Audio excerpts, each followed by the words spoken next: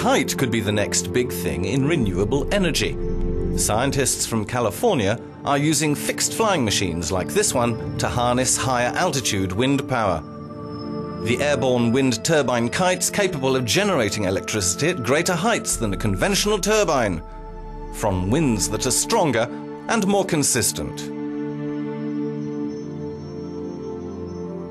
We're operating at about 1,000 feet, around 300 meters up, and at that altitude we see about a doubling in power density in most sites in the over land areas.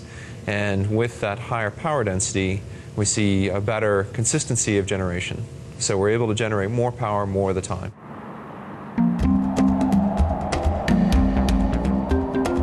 The Kite is not fixed to a hub. It is anchored to the ground by a tether, so that it's free to fly in large circles.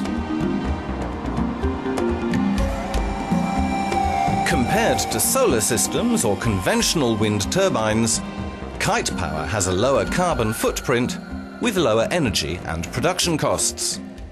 So with a system that is has a lower capital cost, you can capture more energy over the year.